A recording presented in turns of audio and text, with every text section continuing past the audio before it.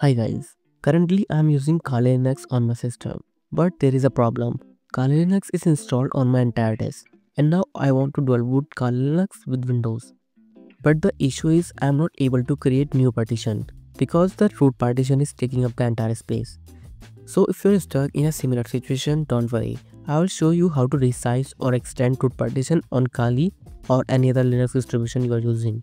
So let's get started and fix this. First, open any browser and search for GParted ISO. Click on the first website that appears. Once you are on the GParted website, scroll down to find the download option. Alright, here is the download button. Just grab the GParted ISO and save it to your computer. This tool is essential for resizing partitions safely and efficiently. So GParted is not downloaded. We need to create a bootable USB drive using ISO.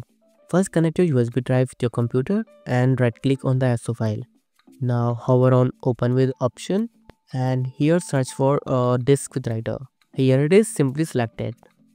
So if your Linux distribution doesn't support disk image writer, don't worry, you can use any other tool for USB creation like Balena or Rufus for Windows. Now in the destination section, select your connected USB drive. This process will delete all the data on your drive. Once selected, click on Start Restoring. And the process should take few minutes, so wait for it.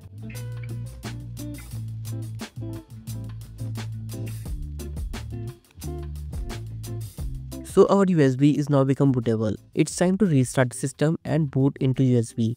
To do this, first shut down your computer and then boot into the boot menu. So guys, the keys to access boot menu varies device by device. It's usually F12, escape or delete. Once you are in the boot menu, you should see your USB drive listed. Simply select it and hit enter.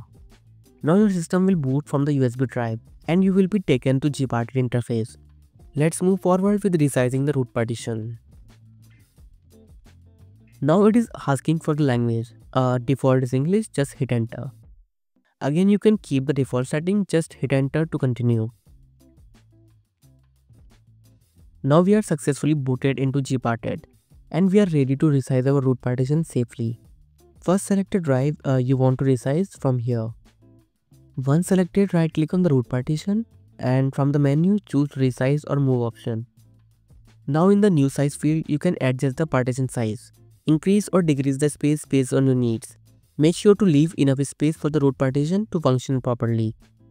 Once you are satisfied with the new size, click on Resize button to create unallocated partition. So here is our new unallocated partition. But before we proceed, we need to save our changes. So click on green check mark to apply the changes. So new partition is created from the root partition. Let's close GParted and then click on exit.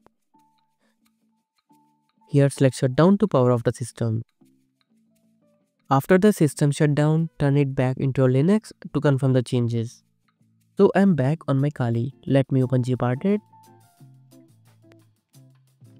And there we go. As you can see, root partition has been resized correctly.